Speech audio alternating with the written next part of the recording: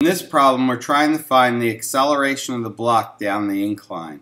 Start by drawing your forces. So you have force of gravity going straight down.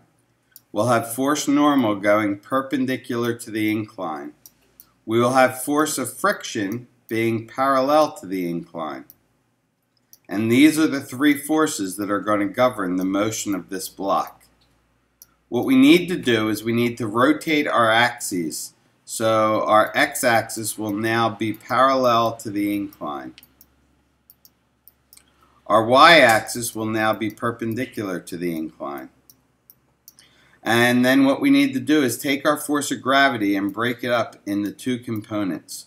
One component that is parallel to the incline and one component that is perpendicular to the incline. The incline is at an angle of 24 degrees, 24.5 degrees. Okay, that will be the same angle that we have in here. So we use the sine of 24.5 multiplied by the hypotenuse, and that will give us our force of gravity in the x direction. We use the cosine, and that'll give us our force of gravity in the y direction. That force gravity y will be the same as our force normal. So our net force going along the y-axis will be 0. The object is not moving along the y-axis.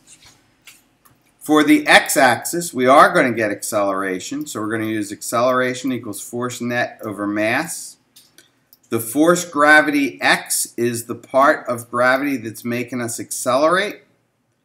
And the force friction is trying to stop us from accelerating. So that's going to be a minus. So you're going to take your force gravity x minus your force friction.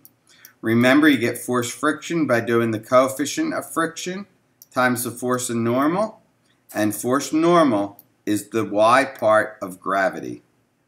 So with this, you should be able to find the acceleration of the block down the incline.